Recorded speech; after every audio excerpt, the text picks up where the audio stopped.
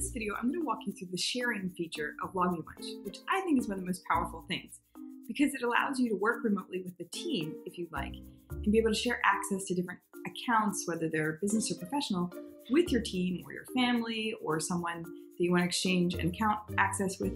It allows you to do that easily and securely. So I just want to walk you through that process here now. So when you're in LogMeOnce, in the password manager, you'll see your list of applications or websites listed. And if you scroll over the top right, you'll find these little buttons. When you click on that, you'll see share. And it's as simple as that.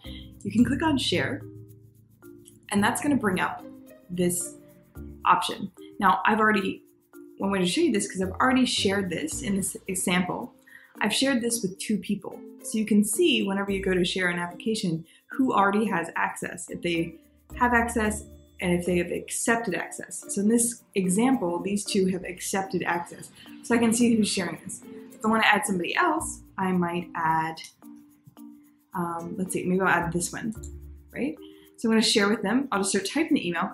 As you start typing an email address, you'll start to see different options depending on who you might have already shared with. So you'll see in your history.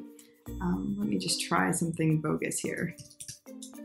Right? And then I hit share. Or I could also hit share more options or show more options. And by doing that, this is going to give me the ability to share the password with the person if I'm going to allow them to view it. So maybe you want to share your application, but you don't want someone to necessarily see what your password is. Like if you're sharing a website where someone's going to work on your account and you don't want them to actually know what the password is, you can check this option. So they can, by default, they will not see what the password is. But if you want them to see it, you can check it. So by default, they will not see what your password is. If you have a note about it and you want them to see that note, you can, of course, allow them to do that. But by default, they will not see that.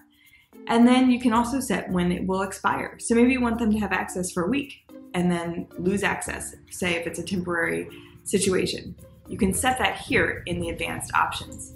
And then you just click share, and that's going to send an email notification to these people, right?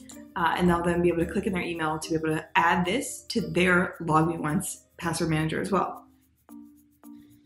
Now the other thing you can do with sharing is to go up to your smart menu and go to your sharing center. And when you're in your sharing center, which you'll find under password management, you're then going to see 2 things: those passwords or accounts or apps that you've shared with others, and then ones that have been shared with you. So that way you can just have a whole tally of what you've shared and what you haven't shared. And that's how you use the sharing feature in LogMeOnce. Thanks for watching.